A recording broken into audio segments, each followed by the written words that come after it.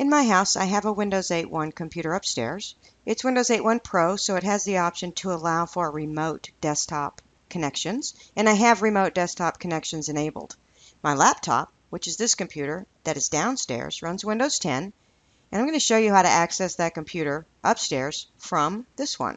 First thing we have to do is navigate to that computer. So I'm going to right-click, and I'm going to go to File Explorer to open it up. There are a lot of ways to get to File Explorer. This is one way. I'm going to locate my network, and I'm going to locate the computer that's upstairs.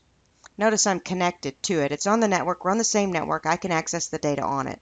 If I want to access that using Remote Desktop, I can right-click and say Connect with Remote Desktop Connection, and type in the password. Now, this is the password for the computer upstairs, my Windows 8.1.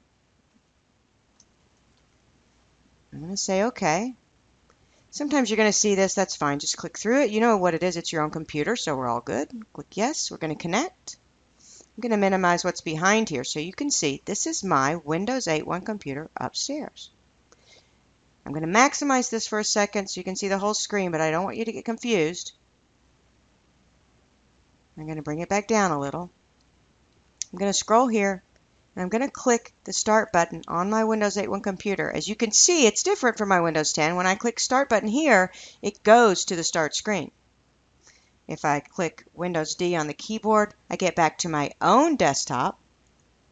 And to get back to this desktop on Windows 8.1, I'm going to need to actually click the Desktop tab.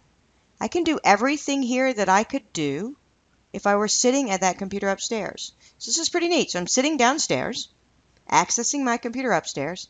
I can open email. I can surf the web.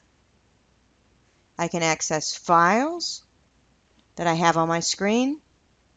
And when I'm ready to connect, all I have to do is click the X. Notice it says I'll be disconnected, and that's totally fine with me. So I'm going to click OK. I'm no longer connected to the computer upstairs.